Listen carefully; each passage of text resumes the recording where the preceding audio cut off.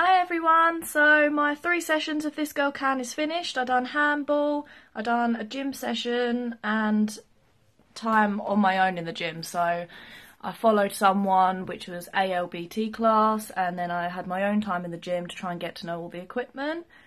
I think it was a really good choice for me to take part in This Girl Can, because now I definitely feel like I can try and push myself to go and do sports again, which is really good.